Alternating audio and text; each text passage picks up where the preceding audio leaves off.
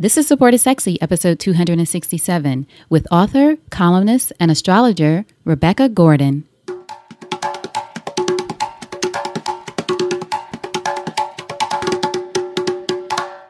Welcome to Support is Sexy. I'm your host, Elayne Fluker, entrepreneur, author, and founder of Chic Rebellion Media. 5 days a week, Monday through Friday, I interview inspiring women entrepreneurs who share their wins and their lessons to help you take your business and your life to the next level and create something sexy. Here we go.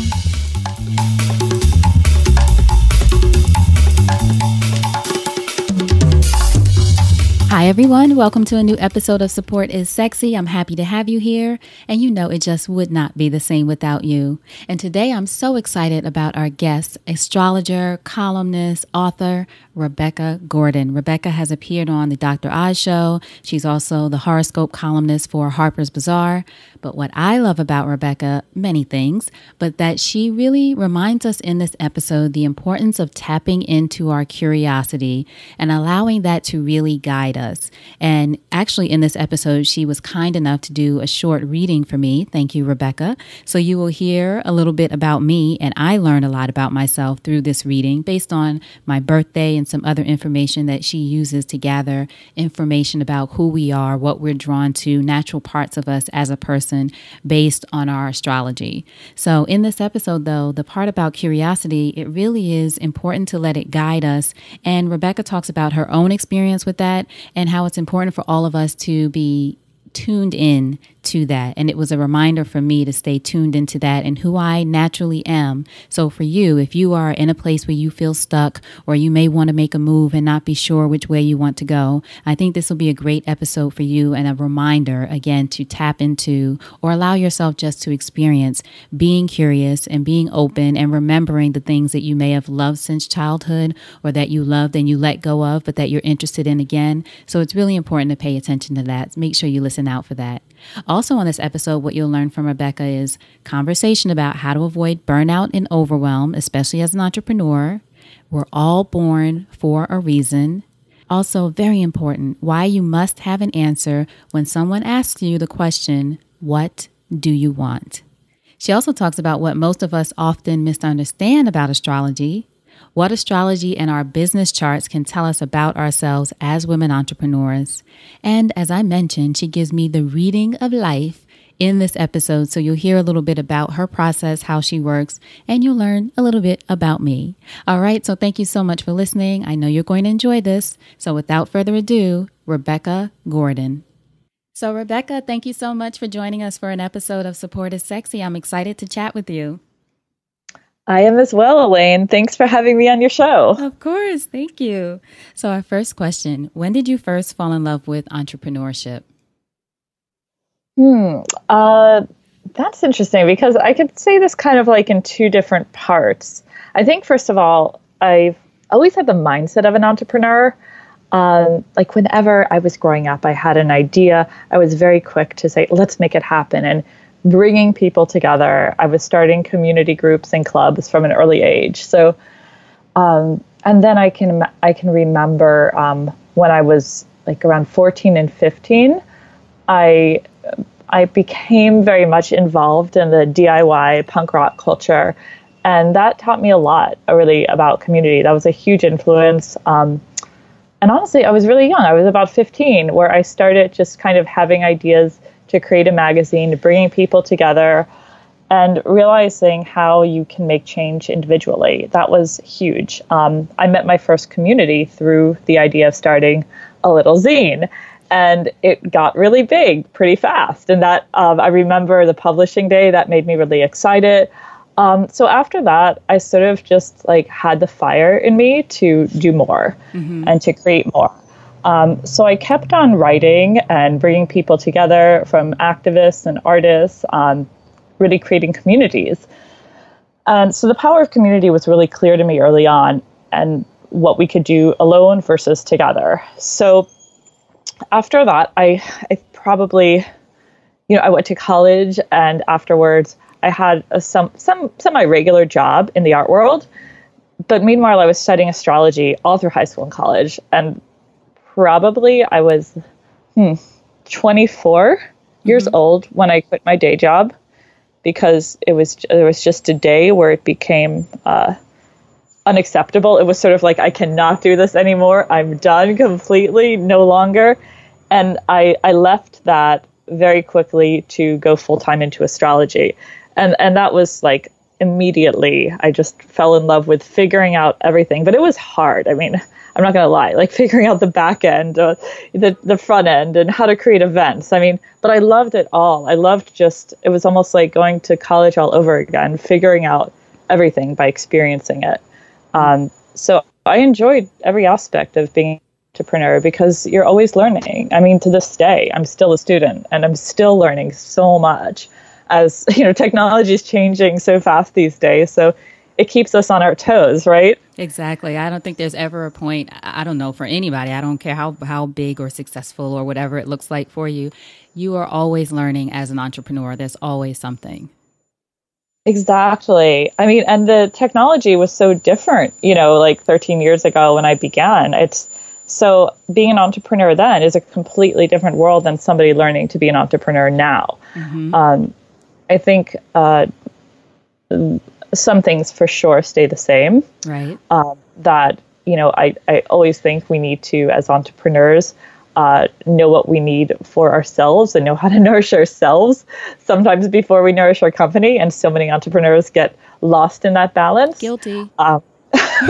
Totally. Me too. Haven't we all been through that? Like burnout, overwhelm? Yes. I always say I hit a wall, and then I say, oh, I need to slow down for a second or stop or give myself a break. But I want to do that before I smash into the wall. Oh, that's so smart.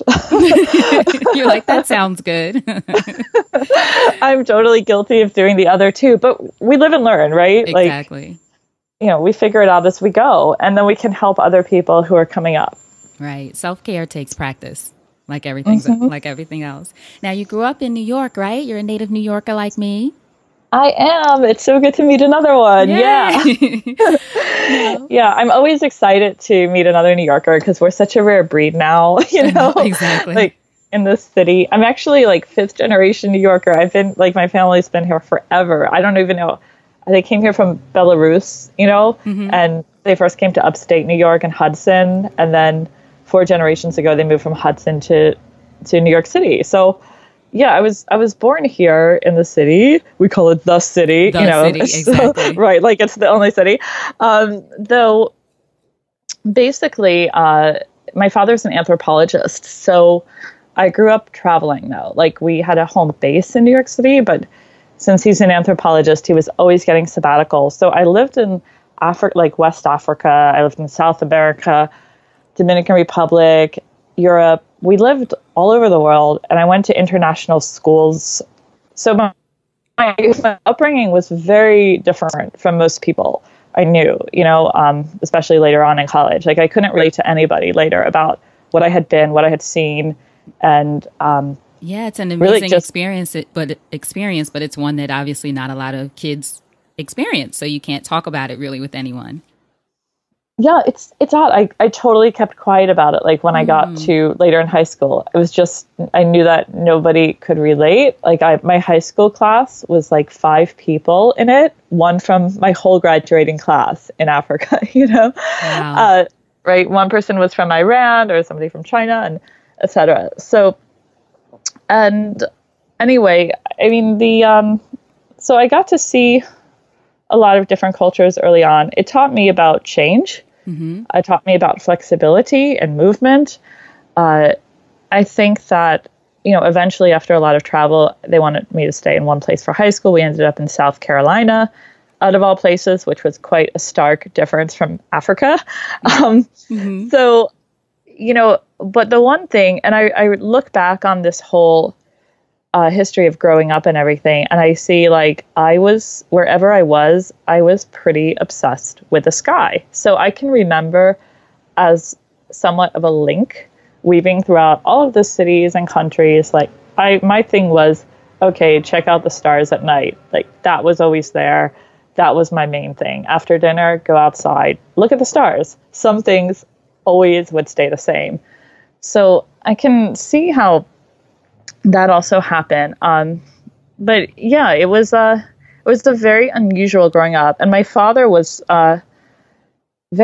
he was sort of like the opposite of helicopter parent. He was kind of just gave you like a lot of freedom. A lot of freedom, yeah. And really, he supported me in what I wanted to do, but he let me really fall and make mistakes and figure things out. And back to your previous question, I think that also taught me a lot about entrepreneurship, because how to do things, how to do basic things and everything. He just kind of, when we would be in Africa and I couldn't speak Fulani or French at the moment, and I had to learn how to like buy bread and figure out things and get around. So it's just like really great at letting me go out in the world and figure things out. I mean, that was a total gift looking back. Mm-hmm. Now, you started studying astrology when you were about 14, right? With your mom? Exactly. I did. Yes. How did that begin? I know you mentioned about being intrigued by the sky. How did it evolve into studying astrology? Yeah. Let's see. So I think that probably since I can remember, since the age of literally, I'm going to say like 4 or 5 years old, I was obsessed with astronomy and planets. And I would just, everywhere I could, collect like planets and star stickers. And then as long as I was able to speak, I was asking for books on astronomy, like stars and planets. So I had like every kid's astronomy book that I could find whenever I go to the library, like take them out. And, there was a lot actually. So I didn't know about astrology for the longest time. And probably from just being a kid looking at stars, fast forward to the age of 14, I don't know about you, but when I was 14, I was getting into all this witchy stuff. Like I was going to tarot cards and I Ching and everything. I was just totally getting absorbed by the fact that there is another reality that we are not seeing. And like, this is not all there is. In fact, the fact that this is all there is would just make me so nauseous. Right. I couldn't even take it. There has to be more than this. There has to be more than this. Yeah. So I was just getting absorbed in books. And I even remember picking up this book called Wheels of Light by Enodia Judith when I was like 14. I was so young to pick that up. And I just carried it around everywhere with me, like my Bible. And it was just a book about the chakras, but it also talked about so many other things. So I was getting absorbed in the metaphysical world. At that time, it was I was 14, reading all these metaphysical books and learning about the archetypes, Carl Jung. I remember clearly getting asked to babysit across the street from me. And I was like, great, I need money. I'll totally do this job. Well, the woman's house just happened to have all of these astrology books. And one of them was Linda Goodman's Love Signs. I don't know if you know that book. No, I'm going to write it down though. It's a classic 70s astrology book. Oh, wait, I think actually I do. I think I have it. I think a friend gave it to me as a gift. Yes, years ago. Mm-hmm. It's fantastic. It's really poetic, but it's sort of one of those classics. So it was covered in dust on her shelf and everything. And I just got immersed. I started reading that while the kids went to sleep. I read almost everything I could get my hands on in her house. So this seemed to put together two worlds for me. Like the sky I had been looking at since I was a child, my interest in psychology, the planets, and the fact that these two things have anything to do with each other. And this also connected me to that we are all born for a reason. And it's all about finding what that is. That there are larger forces working in the universe without having to label it as any specific religion.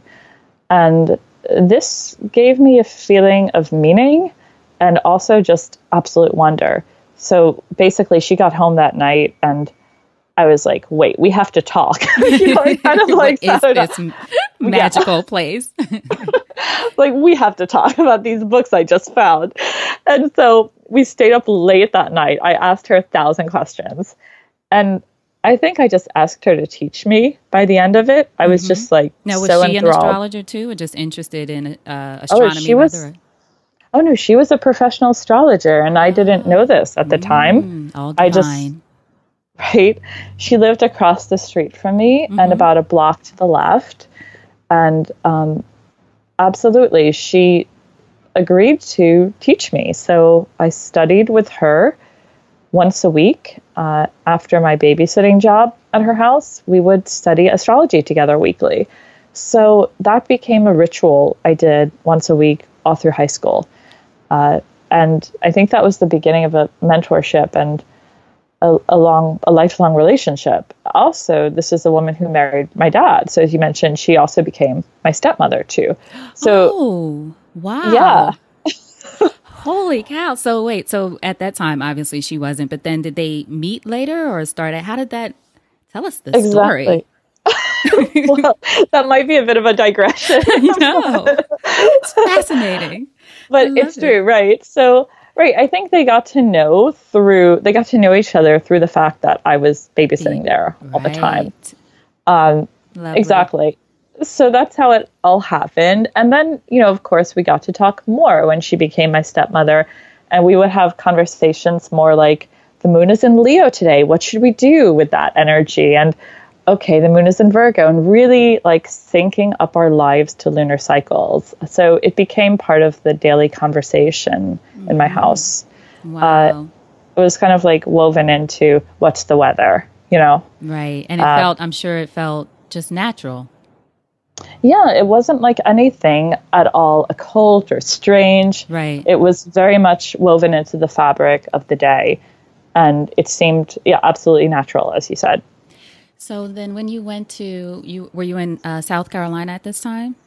I was, yes. Okay. So when you went to college, where did you study and what did you study? Did you know then that astrology was still going to be something that was going to be, I should say, something that you went into professionally, or no, you said you had another kind of job, right? Right. So, after that amazing high school mentorship program with my stepmother, I was sort of like, it was really hard to like leave that and say, okay, I'm going to leave and go to college and study something. What I had been doing up to that point was I just been obsessed with art and painting and sculpture. So I had all of this art and sculpture that, everybody in my high school was like, whoa, you're going to be an artist. Go to art school. So everybody was telling me, I should go to art school because I was sort of just couldn't stop making all of this art. And that was my thing, as well as astrology. And I didn't know that you could go to school for astrology at the time. If I had known, I would have done that. There wasn't really a school for astrology too, though. It's not like you could say, hey, I'm going to study astrology in college. We didn't really have that accessible. And that's one of the reasons why I built a school in New York, why I created that here. But anyways, back to the point, I did go to art school, but throughout the entire time I was in art school, all I was doing in my spare time was astrology charts of all my classmates and my family and my friends, whose ever birth info I could get my hands on, I would do their chart. So it was for fun. Like, it wasn't like you were doing it as a side hustle. It was just your obsession. No, I didn't feel like I was ready to charge at all. And that wasn't even in my consciousness that this could be a business. I just loved it so much. I fell asleep with astrology books next to me. I woke up with them next to me. They were on my coffee table. It was just part of life. And I did charts of all my roommates through college. We studied together. I got everybody into it, of course. That was in my circle, and then by the end of college, I just wanted to get immersed in astrology again. But instead, I still didn't think that was an option. So, of course, I got a job in the art world and so on. So tell us about that day then when you got to the point where you said, this is it, I'm going to focus on astrology full time. What was the catalyst for that moment, or was it a build up to that moment? Oh, wow. So good question.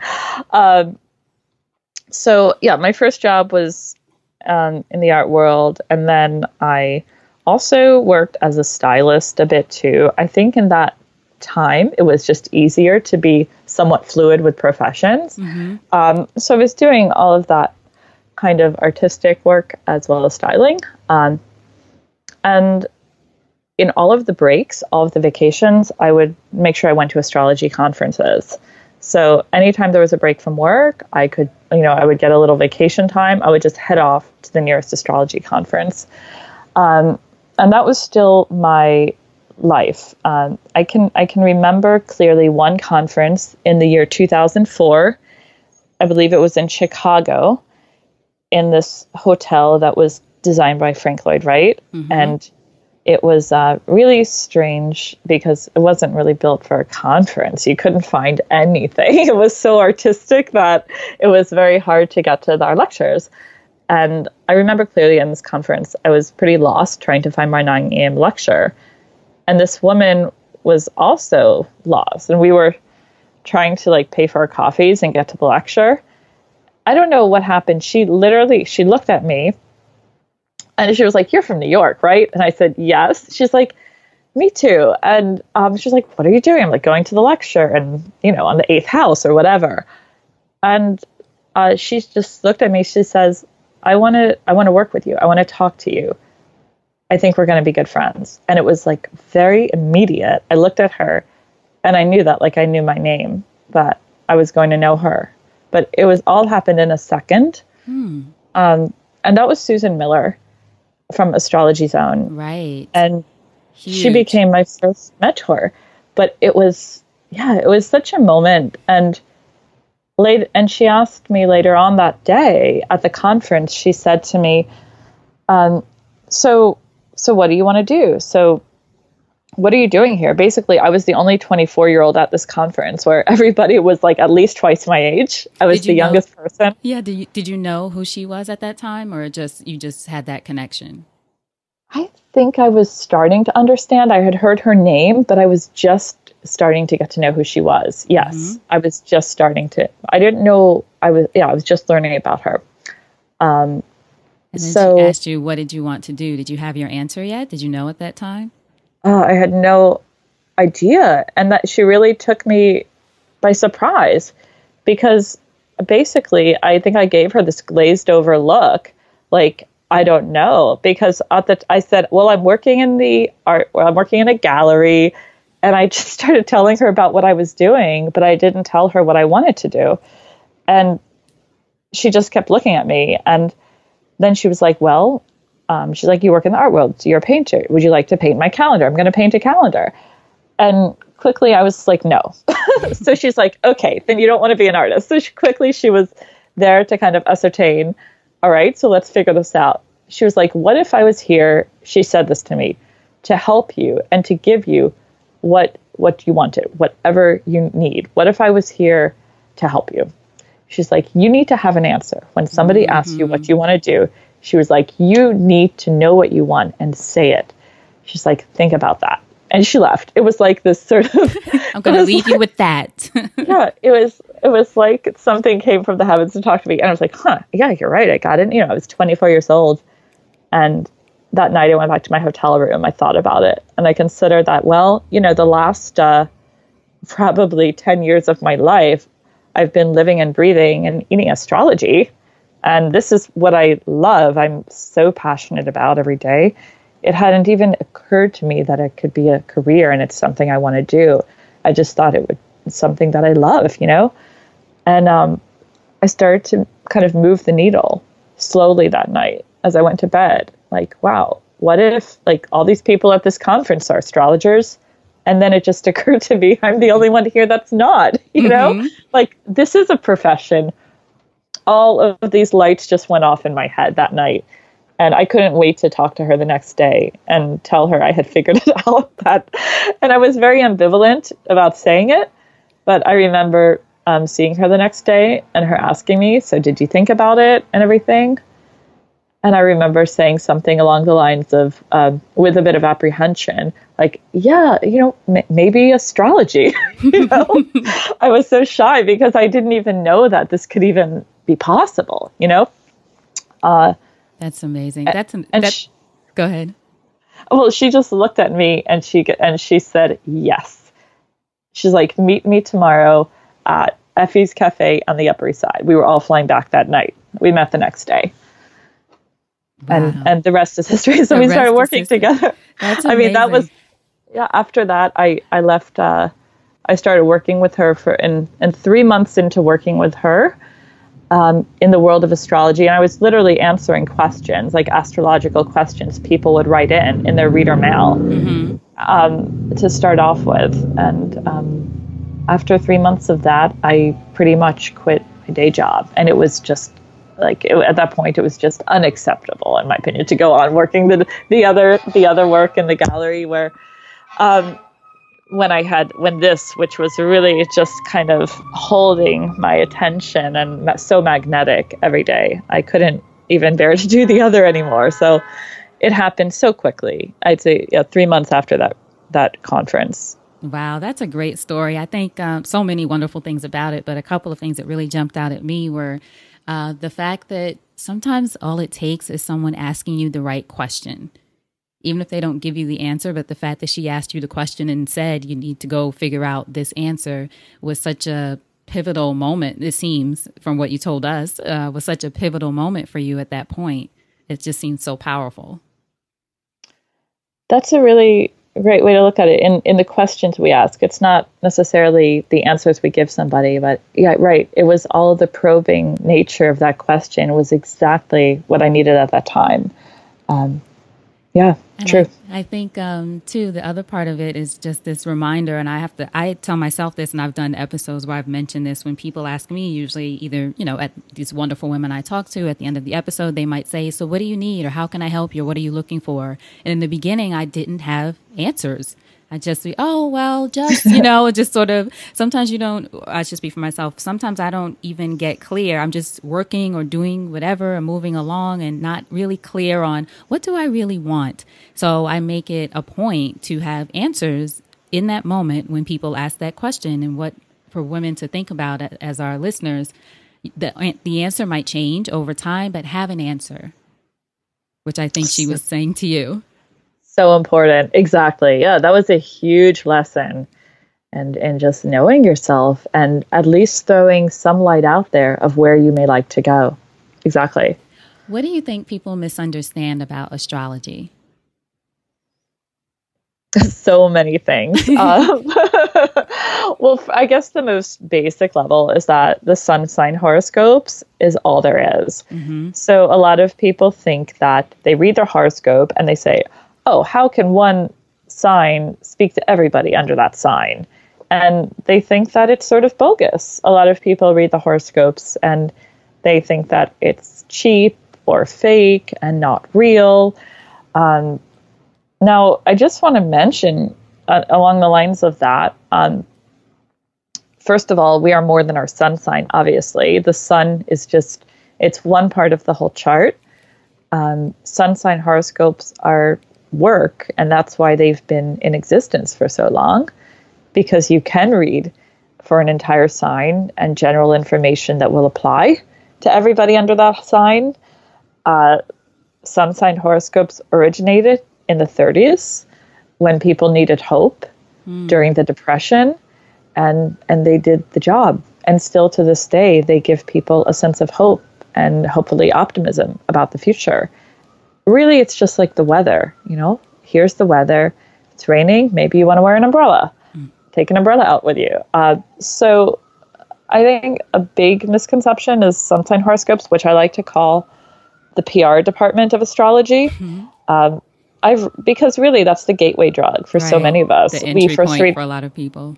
Totally. And after that, we might get a book after reading the horoscopes religiously for a while. So the other thing, I've written sun sign horoscopes since I was like 26, I think, and I love writing horoscopes. It involves a lot of geometry, research, just to make a very simple prediction. They take a long time to write. We don't just write what's up in the top of our head for every sign. We're looking at angles and patterns. To write a simple 2 sentences, it can take so much research and math. I think that's a big misconception. And also, I guess the fact that there, we have entire charts, and everything has a chart, not just people. Businesses have a chart, animals have a chart, countries have a chart as well. Let's talk about the business chart, since you just mentioned that was going to be one of my next questions. How does astrology or our signs play a role in our success as entrepreneurs? What are the kind of things that you speak to entrepreneurs about who come to you? And I know you work with a lot of them. So, yeah, I love working with entrepreneurs. And also, there's two ways that I will look at when an entrepreneur comes to me. There's two things I want to look at. First is their natal chart. And then often I look at their business chart if they've already launched their business. And if not, sometimes entrepreneurs come to me and to help because they need help choosing an ideal launch date that will be the chart of their business. And like companies like Google, Starbucks, even the launch of the book Lord of the Rings, those three things have amazing birth charts. So I'm convinced that astrologers were helping to choose those dates. So I think that the chart of the business is huge, as well as the entrepreneur's chart. So really, when I work with entrepreneurs, we look at both of those. But first, of course, look at the chart of the entrepreneur. And there's a couple things that I like to start with, which is, first of all, each of us has a specific map of success that looks different for everybody based on where their planets are in the sky, and also based on where the elements in their chart are. So in astrology, there's 4 elements: fire, earth, air, and water. And each represent a different function in running a business. So first, I like to see where the entrepreneur is having a surplus, like where the entrepreneur is very well developed. And then I look at the lacking area. And we really talk about how you can capitalize on what you're good at, and also maybe hire out for the area that we need help in, or else learn it. But I'm a real firm believer in getting help in the areas that we're not as proficient in as well. I mean, sometimes we can learn it 100%. So I first look at the elements, fire, earth, air, and water. Fire, which is more the personal presence, the experiential quality. Earth representing resourcefulness, finances, the day-to-day routine. Air representing ideas, communication, getting the word out through the airwaves. And water is more of the personal contact, the empathy, and the connection.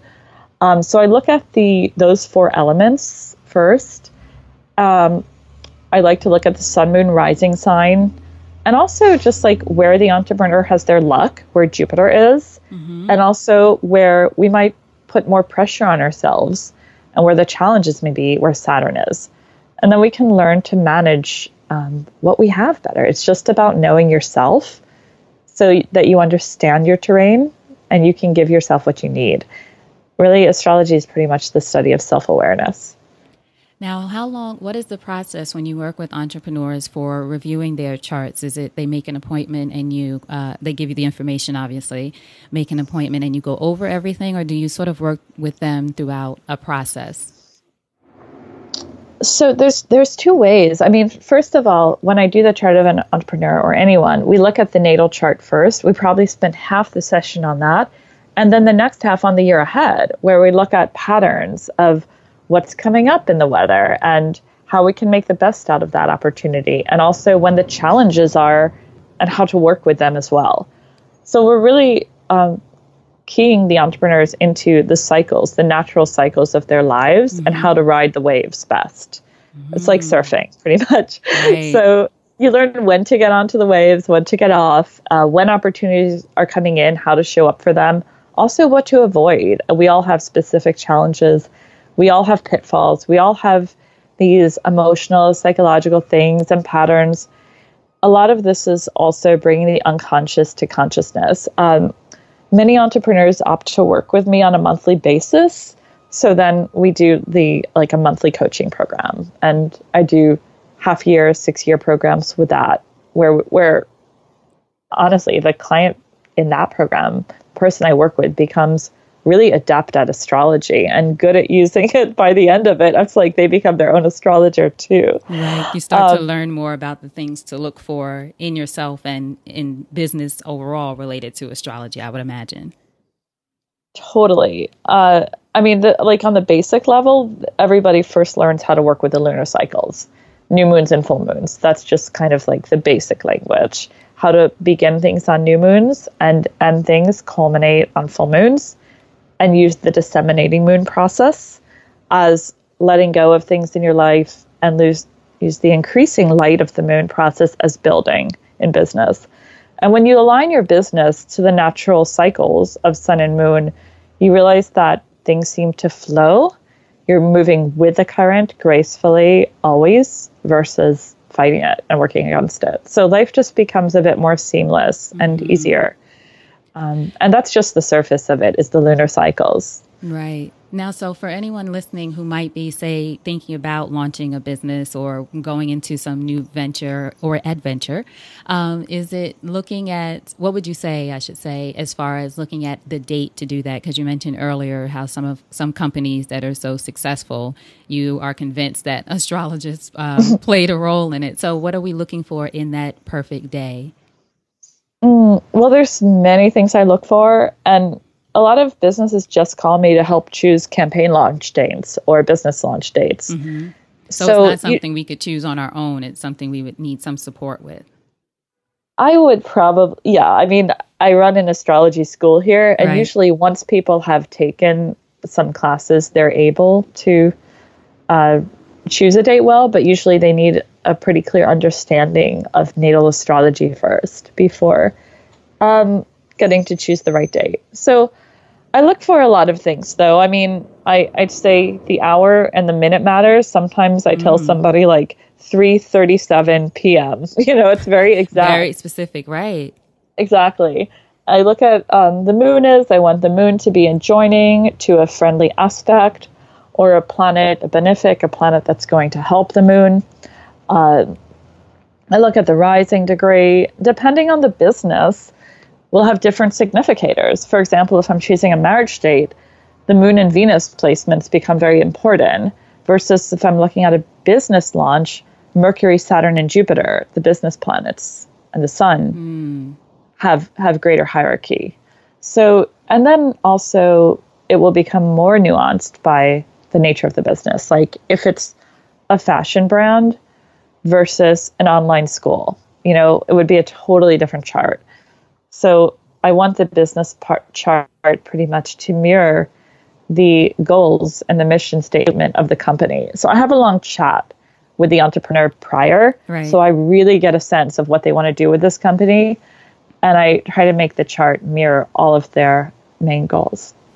Okay, so I know we chatted a little bit beforehand about my chart, and for everyone listening, Rebecca didn't give me a full chart because it takes a lot more than the few minutes she and I spent together. But can you share a couple of the things you saw based on my birthday for everyone listening, which is February 20th, 1973, and the time 10:25 a.m. and what else? Where I was born, Queens, New York. Mm-hmm. Exactly. So for all of the listeners, those are the three pieces of information that we need to do a birth chart. And I love that you know the exact time. Some people, my mom was very clear. That's great. I mean, some people don't. And I would say for the people that are your listeners right now that don't know it, you can always get a birth certificate sent to you, just going onto the .gov sites and get it mailed in if you don't have the exact time. So that's first of all important before reading. So yeah, let's have a look at your chart. So I will say, I'm sure you know the fact that you're a Pisces. The sun is in Pisces, right? Mm-hmm. You also might like to know that there's 12 houses of the chart, and the house that your sun shines out of is the 10th house. The 10th house is known as the house of vocation, the house of fame and honors, the house of career. So not only are you a Pisces sun, but you are the Pisces sun shining out in the most public sector of the whole birth chart. So in other words, you should do very well expressing your light, your sun, your radiance in the public sphere. You do very well with the public at large. I might like to look at the rising and the moon sign next. The sun is pretty much what you came here to do. It's the core archetype. So being a Pisces, you are a natural, you have a natural artistry in you and a sense of transcendence to bring spirit into matter and also to help people as well. Probably a humanitarian spirit. Am I right? Yes. Always have had that. Yeah, it's beautiful. You not only have the sun in Pisces, but Mercury in Pisces too. So there's a lot of pure giving energy in you. And that works through a very grounded Taurus rising, which is sort of like your operating system, which is earthy and grounded. And honestly, it keeps your feet on the ground, that Taurus rising. It's very good, along with your Pisces sun, which is the need to have great access to the tactile world, which whether it's in food or preparing food or garden, but being with people, doing things physically as well in the world is also very important for you with the Taurus rising as well. And also having structure. It structures the Pisces sun a lot. Earth and water go very well together. Next thing, I see that you have a huge amount of air. Remember we talked about the 4 elements? Right. So air is the element of communication and ideas. So I see that's where you thrive the most, is in the area of the intellect and ideas and communication. So I'm not surprised that you are running this podcast because that is your greatest strength. Now it makes sense. So the air is where you thrive, communication, sending messages through the airwaves. And not only that, but then I look at your, well, also we might want to see what you have less of. Yes. So you have less fire, because I like to look at what's a little bit more less represented here. What we would need to work on is the fire energy. So sometimes when there's less fire in the chart, we need to source that from either other people or activities. So it's very important to get inspired by other people's creativity as well. And to just be inspired by others can be also being around music, dancing, laughter. All of that is so important to build the fire in you. So does fire represent, sorry to interrupt, does fire represent drive, or what does fire represent for people listening? Or what does it translate? Yeah, so it represents the instinct, yes, drive, creativity, joy, when some person has less of an element, also the active experiential realm of life. When there's less fire, we naturally find other ways to source it. I think also like color therapy is great. So when there's less fire, having more red around you, like drinking cayenne and ginger, more fiery foods, creating more fire in the belly, maybe breath of fire, just bringing more fire into the body as well is important. So there's ways to kind of modify your life and lifestyle depending on what element you're strong in and what you're missing more. But air likes fire. So when you add fire to the air, that's a great balance. How do you think you bring fire into your life? I don't know. I'm going to think about it even more so now that you mentioned it, especially when thinking about color. Foods, I tend to avoid really spicy foods. So maybe I'll spice it up a little bit now that you mentioned that. And you said ginger and cayenne pepper. A good ideas to add to it. Yeah, I think, well, definitely from the space of enjoying music and things like that excite me. So maybe that's the bit of the fire for me. I agree that I love to be inspired by other people and keep those people around me. I consider myself a quiet person, not necessarily shy, but a quiet person, but I enjoy the people around me who have a lot of energy. So maybe that's the way I sort of balance it out right now. But I'm going to think about, too, just even personal drive. It's something I honestly have been considering for myself, even in business, of trying to sort of spark that fire in me to go after some of the things that I truly, truly want to go after, like building a bigger platform and that kind of thing. Brilliant. Yeah, as you say that, I'm also thinking of sometimes when we do have less fire, what you're saying to me now is so important to share that with other friends of just basically your ideas of building a better platform and how. And when you do have less of an element, we tend to attract that in our circle. So I would bet that many of your close friends in your business circle also have perhaps a lot of fire. And and that's what we see in relationships all the time, that our business partners and our team members kind of can make up for the elements we're lacking. So even when you're thinking of hiring new team members with you, it's great if they naturally do have a lot of fire, because they will help you kind of bring that into your business too. Right. Something that balances out what you're beyond just I'm good at this and they're good at that, but really, like you said, looking at how it's compatible from that perspective. Exactly. You have so much air in your chart.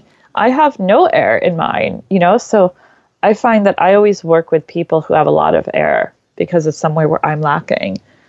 And they help me to get my information out there into the world. Right. Or I just sit in my room doing astrology charts all day. Good. I'm the air. That's why I came there and said, let's talk, Rebecca. Exactly. Good. And it's funny because I have a ton of fire as well. So, this is how we balance each other. Mm-hmm.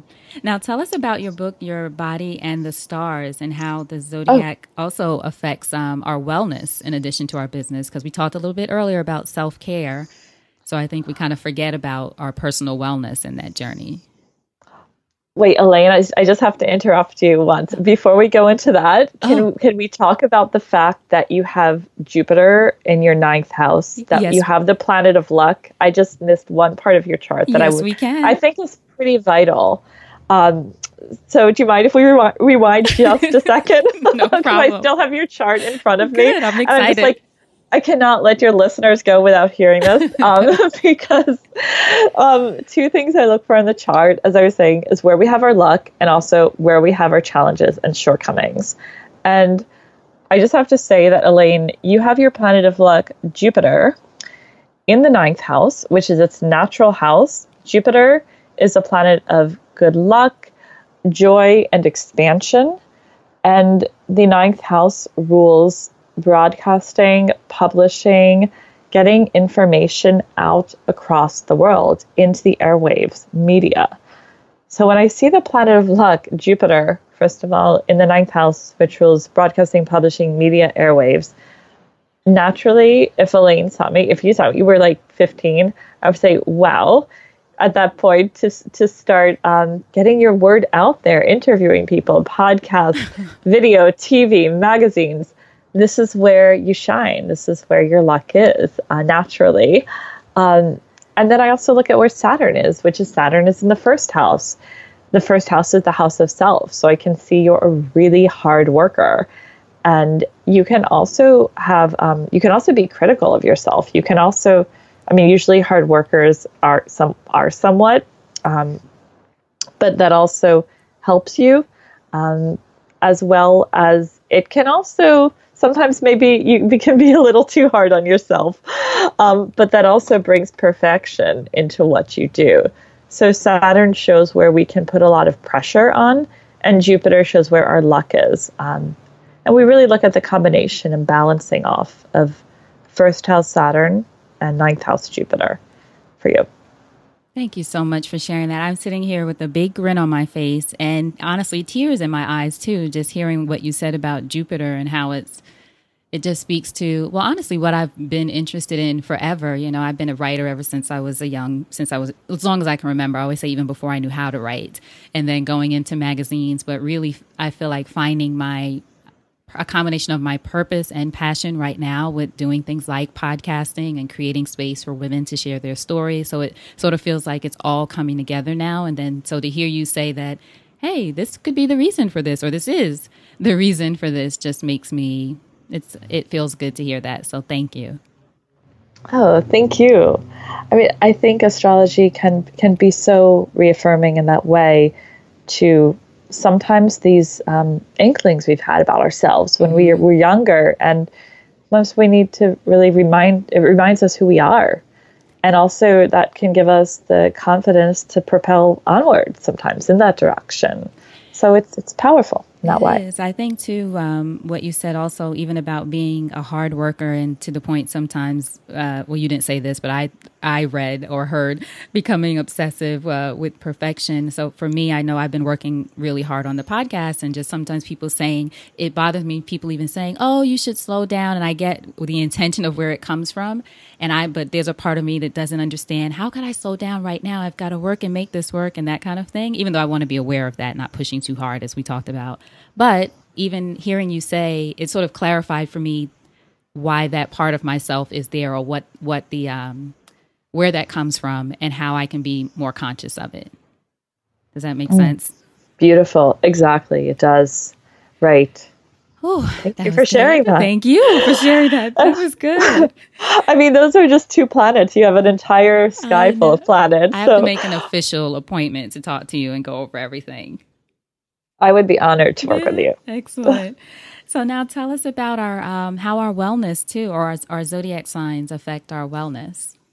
Oh, yeah. So I did this collaboration with a doctor, Stephanie Marengo, and we wrote a book published by Simon & Schuster last year. Mm-hmm. It's called Your Body and the Stars. And let me just pick up a copy right now.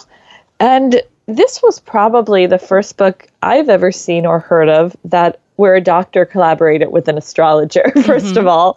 And many of your listeners may not know that the origins of astrology are actually in medicine. Like if you look to the earliest astrology books, they're medical books. And most people don't expect that. But if you look back to, say, the school of Hippocrates was an astrologer. Mm-hmm. Most people don't know that about him either. And he really, what was one of the tenets of his school was that in order to give a proper diagnosis, he said, no physician can call himself a physician without a proper knowledge of astrology. So, before we had invented the X-ray or even the scalpel, what we were able to understand were things like what sign the moon was in. So for an example, people would say, well, the moon is in Mars today. We should not do the bloodletting while the moon is in the sign. The moon in Aries, that rules the blood if the moon was in Aries that day. So astrological, surgeries and things were really based on where the moon was, and also the time in which the patient fell ill. Doctors would look at this. They would even look at the astrological chart of the patient before a diagnosis. So 2 things here. It was a much more holistic worldview back then, right? Before allopathic Western medicine was created. Doctors worked with plant allies a lot, herbs, obviously, and lifestyle. So it was pretty, without calling it holistic medicine, right? That was practiced for thousands of years, right? So people would work with preventive measures. So for example, if somebody had a very fiery chart, that would be like hot, choleric, hot and dry, perhaps they would be prescribed daily herbs that would really add more lubricant to the body, that would add more moisture in to avoid hot and dry kinds of illnesses that could occur, like overheating and fevers and things like that, and migraines. So it was really about balancing the temperaments. And this was medical astrology was practiced for thousands of years.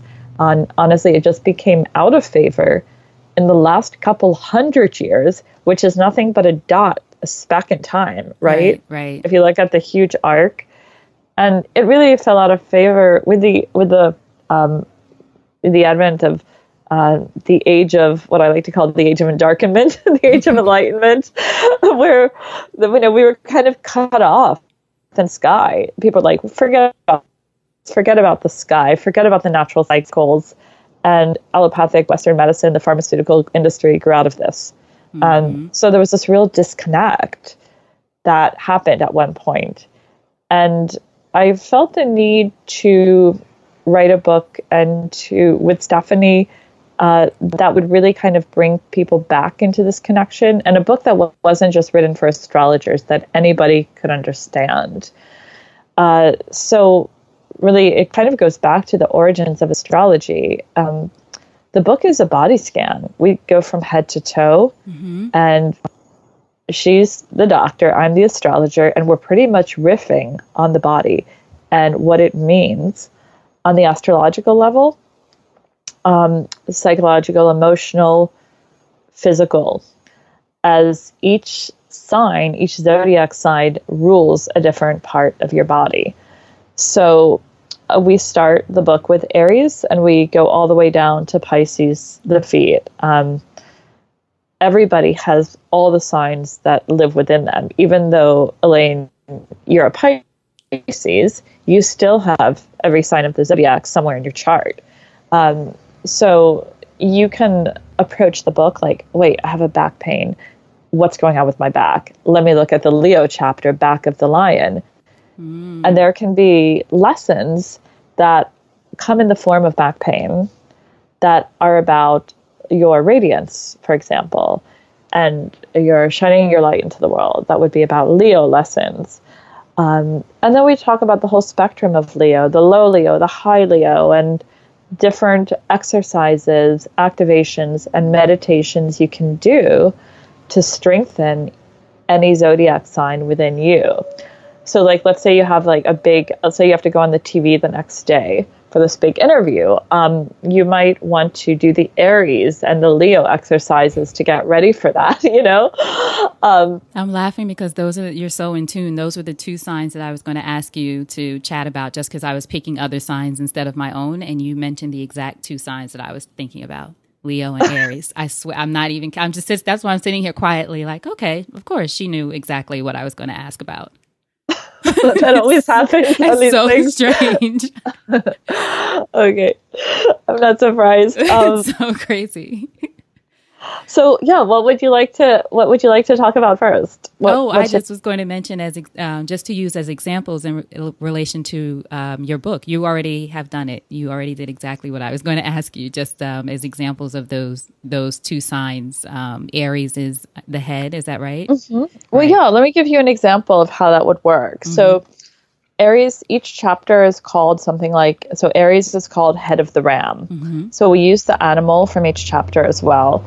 As Taurus is neck of the bull, Gemini is hands of the twins, Cancer's chest of the crab, Leo's heart of the lion. So it goes on like that. But when we're talking about Aries, we're talking about the head. And the theme in this chapter is to assert yourself with active awareness. So Aries is the sign of asserting your individual self into the world. It's a sign of being born. You think of like, when those little shoots have to get through the cold, dry winter soil, that's Aries energy. And they have to be really strong and assertive to get through that soil, you know? So it is a sign of asserting yourself literally headfirst into the world. Now, when the Aries in you or any of our listeners may be unbalanced, we might be experiencing on the physical level migraines, sinus pressure, any kind of blockages in the head, or the opposite could be like leaky sinuses, you know, and just like runny nose as well and things like that. So if the Aries energy is imbalanced, there's a spectrum of the imbalance. And we recommend things like neti pot and different kinds of exercises, meditations, and affirmations to balance the Aries energy within, whether it's headaches or sinus issues or anything. And it could be head cold, ear infections, teeth grinding at night. Right. All of these things, tight jaw muscles, eye infections, tooth pain, tooth infections, hair loss.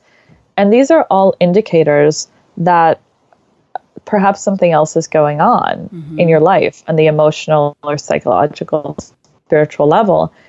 And this is just kind of a key to where we might need to make some changes and move the needle. It's great. I'm going to, for everyone listening, of course, I'll have a link to Rebecca's book so you can buy that and check it out. And Rebecca, before you go, I want to be conscious of your time, of course, but I do want to talk about the path, My Path Astrology, your school, which you've had for over a decade now, right? Yes, it's our 11th year right Yay, now. Congratulations. That's amazing. Tell our listeners give us a sense of what students learn when they attend your school. And I know you have new classes beginning October 2017, right?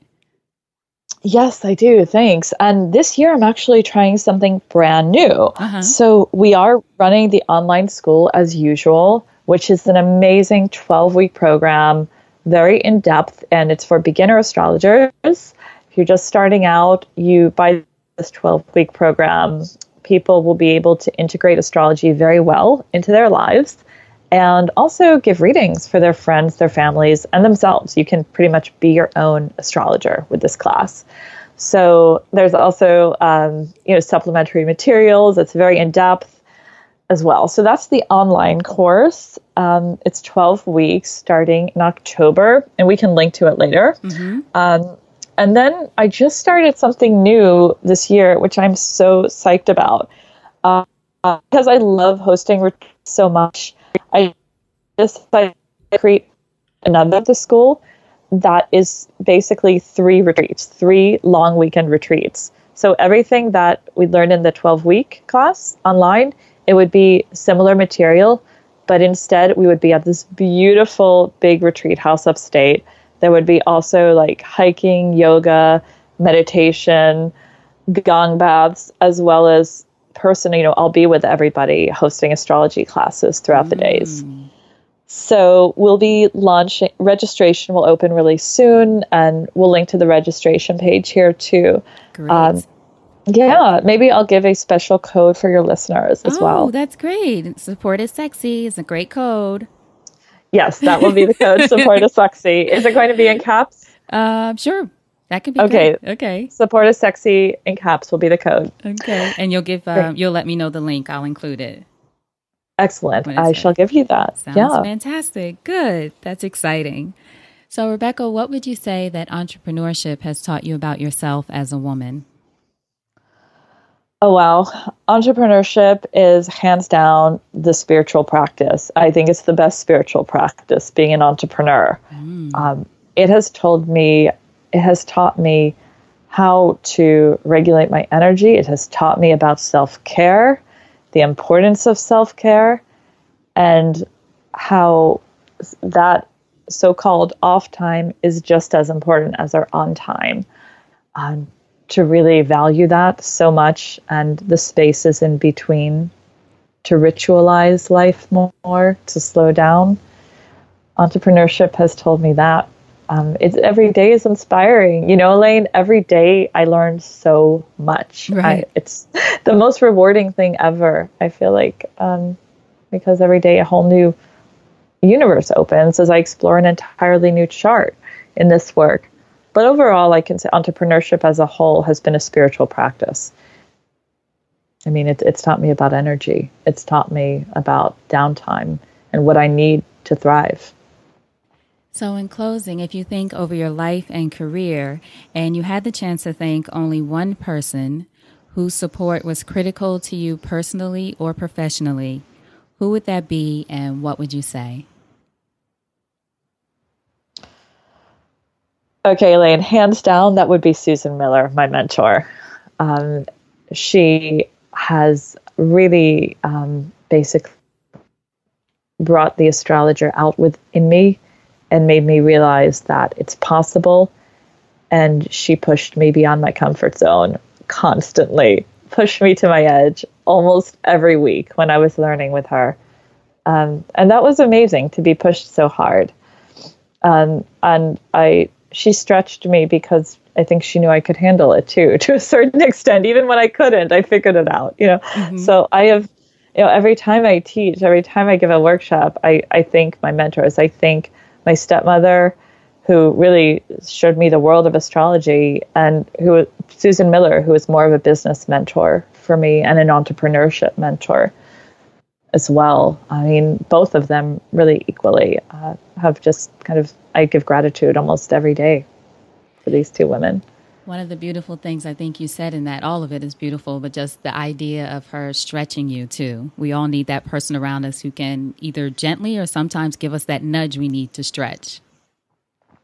Absolutely. And I feel like we don't challenge each other enough. I think that's so important. And that's something she taught me, is to push my entrepreneur colleagues and to challenge them more, to push them to their edges and see, because that helps. We help each other.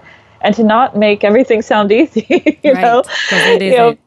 It's not. And people talk about these 7-figure things and all of that and how easy it is. It's not. Like, this is not all easy. We have to be real with each other and help each other out in the struggles, because whatever one of our entrepreneur colleagues is going through, likely one of us has already gone through the ropes there. Right. And we have some roadmaps that we can share. We have to communicate and connect more. I'm a huge proponent of keeping the communities connected and tight. Absolutely. So now tell us how we can support you. We mentioned some of the links we'll have to the book, the registration for the retreat, but tell everyone where they can find you, your website, and any social media or things you want us to know about. Oh, thanks. So I do personal readings quite often. And if you're interested in that, or the school or events, classes, the website is mypathastrology.com. And if you scroll down, you can sign up for my newsletter, which I send monthly, not too often, don't worry. So again, it's mypath astrology.com, where I have the newsletter, all sorts of events and blog articles as well. And also the Twitter, the Facebook, and Instagram, it's all the same, My Path Astrology. So it's pretty easy to find. It's one word in all of that, My Path Astrology. I think it's on the Facebook, it's 3 words, but in the Twitter and Instagram, one word, My Path Astrology. And yeah, if you follow me there, you'll see my more like weekly postings about the cosmic weather, what's going on in the sky, and how it can relate to our lives, and really how you can use astrology to help you and optimize your life and opportunities on a daily basis. Because really, tuning into the sky is our birthright. Excellent. Rebecca, you're fantastic. I just am so happy that we're connected. Thank you so much for your insight and your wisdom, and for that reading. Oh, Elayne, I love talking with you. I hope we can do this again soon. Thank you. Absolutely. Now, before you go, what's a parting piece of advice from you to our listeners about anything? The earth needs you to be you. We are all born for a reason. And I feel like our purpose here is to tune into that reason and simply be you. Uncover what that is and shine your light to the world. Excellent. Rebecca, hold on just a second. All right. So thank you so much for listening to that conversation with Rebecca. I hope you were inspired by that. Be sure to go to supportissexypodcast.com so you can find out more about Rebecca, about the services that she offers, about her astrology school, also so that you can get the discount that she mentioned in this episode. So hopefully you listen through the whole thing. She has a special discount just for Support is Sexy listeners. Thank you, Rebecca. So make sure, again, you go to supportissexypodcast.com. Go to the search icon at the top and just type in Rebecca, REBECCA, and her show notes page will pop up with all of the information and all of the links there, including links to the books and the people that she mentioned in this episode that you definitely want to find out more about if you have any interest in astrology especially. Also, before you go, I want to make sure that you know about the Support is Sexy Mastermind. If you go to supportissexymastermind.com, you can find out more information. But as Rebecca and I talk about in this episode, and I talk about all the time, having it all doesn't mean doing it all alone. You need support. You need women or people around you who support you, who have your back, who are all about you and your vision, who encourage you to ask for and accept support, not just be in a group, hang around, tell what you're doing. What do you need support with? What do you need help with? Did you even start your business yet? Are you in the idea phase? Do you need to brainstorm about that? supportissexymastermind.com is the space to go to consider. And I always say, you don't have to join there, but I want you to see what's possible. And if not in this group, in some other kind of group, whether it's a mastermind or a group of your friends or someone else or something else that is there to support you in your journey. None of us have to be Superwoman. None of us have to be Wonder Woman. We get to get support. Or even if we choose to be those people, Wonder Woman, Superwoman, you still get to have support. So go to supportissexymastermind.com. Watch the video there. I tell you a little bit more about it, about where the whole Support is Sexy idea came from. And then I outline what we're offering in the mastermind that you can be a part of. A great group of women from all around the world, hundreds of women together, supporting each other, moving each other, and our businesses and ideas forward. So that's supportissexymastermind.com. All right. So thank you all so much for listening. You know, I appreciate you. And now, until next time, you know what to do. Go out there and create something sexy. And I'll talk to you soon. Take care.